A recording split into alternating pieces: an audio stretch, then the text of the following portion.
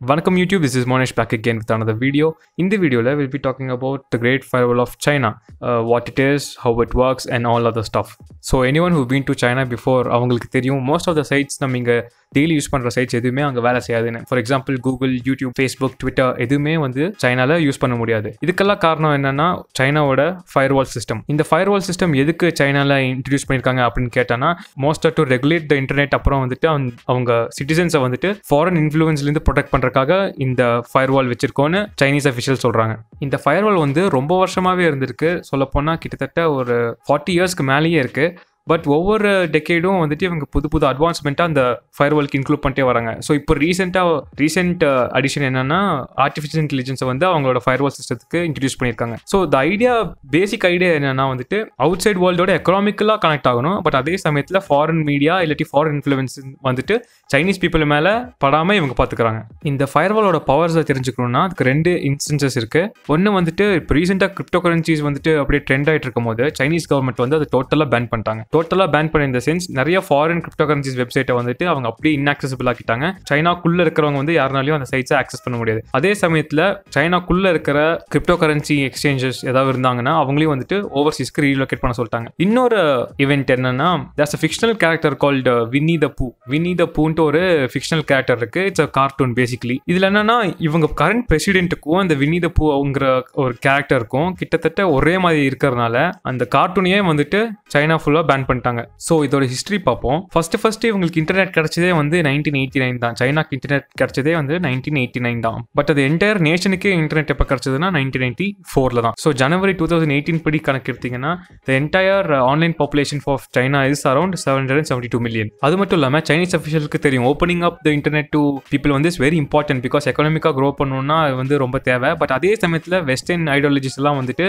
சைனாக்குள்ள வந்து இவங்க ரொம்ப பயப்பட்டாங்க. ஸோ இதை கண்ட்ரோல் பண்ணுறதுக்கு தான் 1998 த கோல்டன் ஷீல்டு ப்ராஜெக்ட் அப்படின்னு சொல்லிட்டு ஒரு இன்ட்ரடியூஸ் பண்ணாங்க. நிறைய ப்ராஜெக்ட்ஸ் இந்த கோல்டன் ஷீல்ட் ப்ராஜெக்ட் அடியில் இருந்தது. ஃபார் எக்ஸாம்பிள் இந்த செக்யூரிட்டி மேனேஜ்மெண்ட் சிஸ்டம், இந்த கிரிமினல் டேட்டா பேஸ் அந்த மாதிரி இருந்தது. அந்த லிஸ்ட்லையும் கிரேட் ஃபயர்வால் ஆஃப் சைனாவும் இருந்தது. ஃபர்ஸ்ட் ஸ்டார்ட் ஆகும்போது இந்த கோல்டன் ஷீல்ட் ப்ராஜெக்ட் வந்துட்டு செக்யூரிட்டிக்காக தான், இன்டர்நெட் செக்யூரிட்டிக்காக தான் வந்துட்டு இவங்க இன்ட்ரடியூஸ் பண்ணது. பட் போக சென்சர்ஷிப்க்கும் சர்வேலன்ஸ்க்கும் இதை வந்துட்டு யூஸ் பண்ண ஆரம்பிச்சிட்டாங்க. இந்த ப்ராஜெக்ட் வந்து முழுக்க அங்கே இருக்கிற சைனீஸ் கம்யூனிட்டி பார்ட்டியோட கண்ட்ரோல் இருக்கிறனால மொத்த நேஷனையுமே இப்போ அவங்க கண்ட்ரோலில் வச்சுக்க முடியும். பட் இதில் ஒரு இம்பார்ட்டண்டான விஷயம் என்னன்னு கேட்டிங்கன்னா, இந்த மாதிரி சிஸ்டம்ஸை வந்து சைனா ஃபுல்லாக வந்துட்டு டெவலப் பண்ணி கொடுக்கறதுக்கு இவங்க சிஸ்கோ சிஸ்டம்ஸை தான் யூஸ் பண்ணியிருக்காங்க. Cisco systems of a foreign brand. அவங்களை கூப்பிட்டு இங்கே இருக்கிற வந்துட்டு ரெஸ்ட்ரிக்டடான சிஸ்டம் உருவாக்கி கொடுக்க இவங்க ஹெல்ப் கேட்டிருக்காங்க சைனீஸ் கவர்மெண்ட். ஸோ இது மூலியமா நிறைய பேர் வந்துட்டு சிஸ்கோ மேலேயே வந்துட்டு நிறைய கோவத்தில் இருந்தாங்க. பிகாஸ் ஹியூமன் ரைட்ஸ் வயலேஷன்ஸ்க்கு வந்துட்டு சிஸ்கோ உதவுறதா நிறைய கம்ப்ளைண்ட் இருந்தது. ஸோ இது எப்படி வேலை செய்யுன்னு பார்ப்போம். எல்லா இன்டர்நெட் சர்வீஸ் ப்ரொவைடர்ஸுமே வந்துட்டு சைனீஸ் கவர்மெண்ட் அடியில் தான் இருக்கும். அதாவது அவங்க ministry of industry and information technology அதுக்கு அடியில் தான் இவங்க இருப்பாங்க. அது மட்டும் இல்லாமல் எல்லா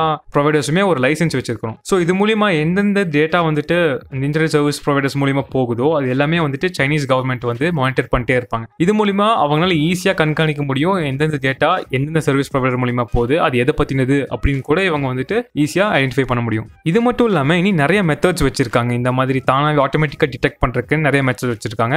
அது என்னென்னு ஒவ்வொன்றா பார்ப்போம். ஃபர்ஸ்ட் மெத்தட் URL ஃபில்டரிங் அப்படிங்கிற ஒரு மெத்தட் யூஸ் பண்றாங்க. இதுல என்னன்னா, நீங்க URL எது டைப் அடிச்சாலும் அந்த URL வர கீவேர்ட்ஸ் வச்சு இந்த வெப்சைட்டை வந்து அலோ பண்ணுமா அலோ பண்ணக்கூடாதா அப்படின்னு வந்துட்டு இவங்க முடிவு பண்ணிடுவாங்க. இவங்க கிட்ட லிஸ்ட் இருக்கும். அந்த லிஸ்ட்ல ஃபுல்லா எதெல்லாம் அலௌட் சைட்ஸ் எதெல்லாம் நாட் அலௌட் சைட்ஸ் இருக்கும். ஸோ நம்ம அந்த URL அடிக்கும் போது அந்த URL வந்துட்டு அவங்க ஏதோ ஒரு லிஸ்ட்ல மேட்ச் ஆச்சுன்னா அதுக்கேற்ற மாதிரி வந்துட்டு ரெஸ்பான்ஸ் கிடைக்கும். ஸோ சம்டைம்ஸ் நம்ம ஃபேஸ்புக் அடிக்கிறோம்னா ஃபேஸ்புக் வந்துட்டு கம்மிங் அண்டர் நான் அலௌட் லிஸ்ட்.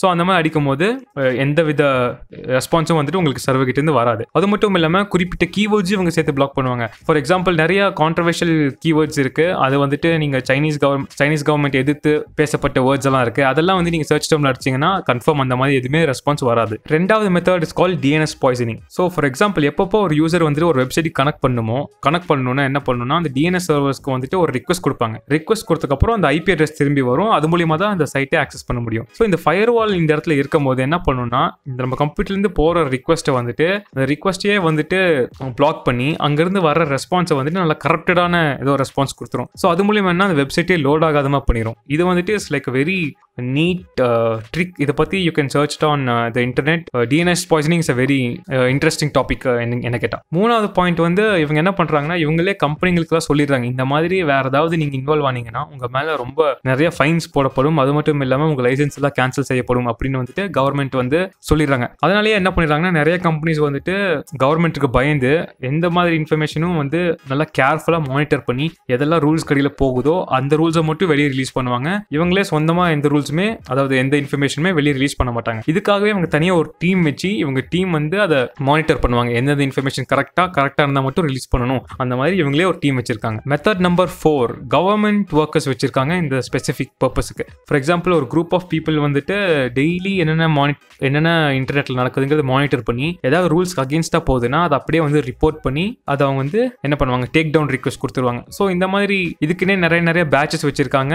இதெல்லாம் வந்து நார்மல் கவர்மெண்ட், இது ஒரு கவர்மெண்ட் ஜாபே இப்படி தான் நிறைய பேர் பண்ணிருக்காங்க. இன்டர்நெட்டில் எது பார்த்தாலும் ஏதாவது அந்த டேர்ம்ஸ்க்கு ஆப்போசிட்டாக இருந்தனா அதை ரிப்போர்ட் பண்ணி எடுக்கிறதா வந்துட்டு இவங்க ஃபுல் டைம் ஜாபே. இப்போ வந்துட்டு ஏஐ எல்லாம் யூஸ் பண்ணுறதுனால இது எல்லாமே முக்கால்வாசி ஆட்டோமேட்டட் ஆயிரும். But they still have manual enforcement for this purpose. Method number 5 என்னன்னு கேட்டிங்கன்னா, மோஸ்ட் ஆஃப் த யூசர்ஸ் அதாவது இந்த மாதிரி பிளாக் பண்ண சைட்ஸை ஆக்சஸ் பண்ணணும்னா என்ன யூஸ் பண்ணுவாங்கன்னா, VPN, அதாவது வர்ச்சுவல் பிரைவேட் நெட்வொர்க். இந்த மாதிரி நெட்வொர்க்ஸ் மூலியமாக நீங்கள் ஆக்சஸ் பண்ணீங்கன்னா உங்கள் IP அட்ரஸ் வந்து லொக்கேஷன் மாறிடும். அதனால வந்துட்டு நீங்கள் சைனாலேருந்து யூஸ் பண்ணுறங்கிற மாதிரி தெரியாது. But at the same time most of them R paid, but சிலதெல்லாம் ஃப்ரீயும் இருக்கு. பட் கொஞ்ச காலமாக சைனா என்ன பண்ணுறாங்கன்னா, VPNஸையும் சேர்த்து பிளாக் பண்ண ஆரம்பிச்சிட்டாங்க. அதாவது VPNலேருந்து போகிற டிராஃபிக்கை வந்துட்டு நல்லா ஐடென்டிஃபை பண்ணி, இந்த மாதிரி போகிற டிராஃபிக்காக இருந்தால் இது கன்ஃபார்ம் வந்து VPNலேருந்து தான் போகும், அந்த மாதிரி ஐடென்டிஃபை பண்ணி அதையும் இவங்க பிளாக் பண்ண ஆரம்பிச்சிட்டாங்க. பட் சில ஈவெண்ட்ஸில் வந்து இவங்களோட அந்த ஸ்ட்ரென்த்தை வந்து அதை என்ன சொல்கிறது, அவங்களோட ஃபயர்வாலோட இன்டென்சிட்டியை வந்து குறைச்சாங்க. எப்போன்னா அரௌண்ட் 2008 பீஜிங் ஒலிம்பிக்ஸில்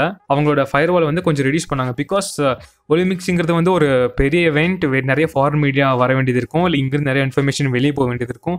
அந்த மாதிரி சமயத்தில் மட்டும் இவங்களோட ஃபயர்வாலை கொஞ்சம் இன்டென்சிட்டி கொஞ்சம் கம்மி பண்ணி வச்சிருந்தாங்க around Beijing Olympics. But later in February 2018 China வந்து சொன்னாங்க, இல்லை நாங்கள் வந்து VPN இதெல்லாம் வந்து இனி பிளாக் பண்ணல, இதுக்கப்புறம் you are free to use VPN அப்படின்னு சொல்லியிருந்தாங்களே தவிர it is appears to be a rumour. So நிறைய ஃபாரின் சோஷியல் மீடியா சைட்ஸ் வந்து பிளாக் ஆயிருக்கு. வேற என்ன பண்ணுவாங்கன்னு கேட்டோன்னா, இவங்களே வந்து அந்த மாதிரி சோஷியல் நெட்வொர்க்கிங் சைட்ஸை உருவாக்கியிருக்காங்க. சச் அஸ் யூகு, சீனா, வீபோ, பைடு, அந்த மாதிரி வந்து Dev developed a lot of social networking sides.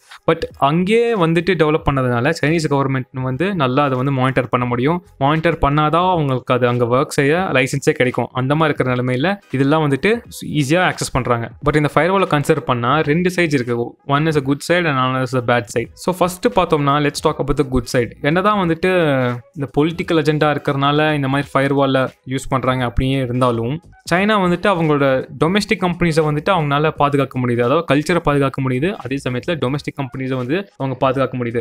இப்போது கரண்ட்டாக இருக்கிற பெரிய கம்பெனிஸ் எல்லாருமே வந்துட்டு இஸ் ஃப்ரம் சைனா கவர்மெண்ட் தான். ஃபார் எக்ஸாம்பிள் எடுத்துட்டிங்கன்னா, Baidu is there local search engine, that is a very big company. அதே சமயத்தில் Alibaba is there version of Amazon and Tencent is a very like internet giant. PUBG, Fortnite எல்லாத்துலயுமே அவங்க they have equal shares. But on the bad side என்னன்னா, most of the users வந்துட்டு நிறைய information தெரியாமல் போயிடும். அதாவது ஸ்டூடெண்ட்ஸ், அங்கே சைனாவில் படிக்கிற ஸ்டூடெண்ட்ஸ்க்கு வந்துட்டு அந்த கவர்மெண்ட் கொடுக்குற இன்ஃபர்மேஷன் மட்டும்தான் பார்க்க முடியுமே தவிர வெளியே என்ன நடக்குது அப்படிங்கிறது அவங்களுக்கு தெரியாமல் போயிடும். இதனால என்ன ஆயிரும்னா, எது உண்மை எது போயின்னே அவங்களுக்கு டிஃப்ரென்ஷியேட் பண்ண முடியாமல் போயிடும். அது மட்டும் இல்லாமல் சைனாவில் வேலை செய்கிற ரிசர்ச்சர்ஸ் எல்லாருமே ஒரு ரிசர்ச் கண்டென்ட் தேடணும்னா கூட அது அவங்களால முடியாது. Because most of the research content are available on the out side. இல்லாட்டி வெளியே இருக்கிற ரிசர்ச்சர்ஸ் பண்ண இன்ஃபர்மேஷனையும் வந்துட்டு இவங்களால கேதர் பண்ண முடியாது to increase there research further. So இந்த மாதிரி சிச்சுவேஷன் வந்துட்டு இது ரொம்ப சிக்கலாக இருந்தது. இதை வந்துட்டு சைனா வந்துட்டு எப்படியோ வந்துட்டு ஓவர் கம் பண்ணுமே அப்படின்னு இவங்க என்ன பண்ணுறாங்கன்னா, இங்கே இருக்கிற கம்பெனிஸ் வந்துட்டு வெளியே போய் பிரான்ச் திறக்கிறதுக்கு வந்துட்டு கவர்மெண்ட்டே ஃபண்டிங் கொடுக்குறாங்க. அதாவது சைனா பேஸ்ட் கம்பெனிஸ் ஏதாவது வந்துட்டு அப்ராடில் போய் ஒரு பிரான்ச் ஓப்பன் பண்ணணும், இல்லை அப்ராடில் போய் எக்ஸ்பேண்ட் பண்ணணும் அப்படின்னா வந்துட்டு கவர்மெண்ட்டே ஃபண்டிங் கொடுக்குறாங்க வெளியே போய் கம்பெனிஸ் ஓப்பன் பண்ணுறக்கு. அது மட்டும் இல்லாமல் ஸ்டூடெண்ட்ஸ் வந்துட்டு ஃபாரினில் போய் படிக்கிற ஸ்டூடெண்ட்ஸ் எல்லாத்துக்குமே வந்துட்டு government is providing funds. Because வெளியே போய் படிச்சுட்டு நாலேஜை வந்து உள்ளே கொண்டு வரணும் அப்படிங்கிறத ஒரே எய்ம் தவிர தே டோன்ட் வாண்ட் அந்த ஐடியாலஜிஸ் எல்லாம் உள்ள வரணும் அப்படிங்கிறவங்களுக்கு வந்து அது தேவையில்லை இவங்களுக்கு. So that is what there promoting. So இந்த ஃபயர்வால் வந்து நிறைய நன்மை செஞ்சிருக்கா இல்லை நிறைய கெட்டது பண்ணியிருக்காங்க வந்து ஸ்டில் டிபேட்டபிள். பிகாஸ் ஒவ்வொரு சைட்லேயும் வந்து ஒவ்வொரு பாயிண்ட் இருக்கு. நம்ம வந்துட்டு we can't correctly identify which is correct R not. அங்கே சைனாவில் இருக்கிற மோஸ்ட் ஆஃப் த பீப்புள் வந்துட்டு R use to the firewall because அவங்களுக்கு வேணுங்கிறது எல்லாமே வந்துட்டு அங்கே இருக்கிற லோக்கல் பீப்புளே வந்துட்டு டெவலப் பண்ணியிருக்கறனால அவங்களுக்கு வந்து அந்த ஃபியர் ஆஃப் மிஸ்ஸிங் அவுட் அப்படிங்கிற மாதிரி எதுவுமே இல்லை. பிகாஸ் என்னென்ன சோஷியல் நெட்வொர்க்ஸ் வேணுமோ அந்த சோஷியல் நெட்வொர்க்ஸ் இருக்கு. அதே சமயத்தில் யூடியூப் அந்த மாதிரி பிளாட்ஃபார்ம்ஸ் இருக்கு, பிளாகிங் சைட்ஸும் இருக்கு. So they don't feel left out. So சைனாக்கு மட்டும்தான் இந்த மாதிரி ஃபயர் வால் இருக்கா அப்படின்னு கேட்டிங்கன்னா இல்லை, மெனி கண்ட்ரீஸ் ஹேவ் இந்த மாதிரி ஃபயர் வால்ஸ். பட் சைனா வந்துட்டு இது ரொம்ப ரொம்ப அட்வான்ஸ்ட் ஃபயர் வால்ஸ் வச்சிருக்காங்க. அதே சமயத்தில் இவங்க பர்பஸஸ் வந்துட்டு வேற வேற. Because most of the countries என்ன பண்ணுவாங்கன்னா பிளாக் லிஸ்டட் வெப்சைட்ஸ் தான் வந்துட்டு பிளாக் பண்றதுக்கு தான் they use fire Waals. But China அது வந்து என்ன பண்ணீங்கன்னா அவங்க வந்து தேர் சென்சரிங் content and also there using it for surveillance. அந்த மாதிரி சுச்சுவேஷனில் இட் இஸ் கொஞ்சம் ப்ராப்ளமேட்டிக் ஏரியா. அது மட்டும் இல்லாமல் Russian government has ask China government to make their own firewall. இதே மாதிரி ஃபயர்வால் வந்துட்டு எங்களுக்கு பண்ணி கொடுங்கன்னு Russia has asked the Chinese government. அது எப்படி போகும்னு பார்க்கணும். We don't know any details about that yet. So that is it guys on how China's firewall works. Hope you love this video. உங்களுக்கு ஏதாவது doubts இருந்தனா you can put it on the comment and I'll make sure I'll answer them, and I'll also drop some links on interesting articles regarding the Great Firewall of China. So that's it guys. Hope you love this video, and until next time, bye bye.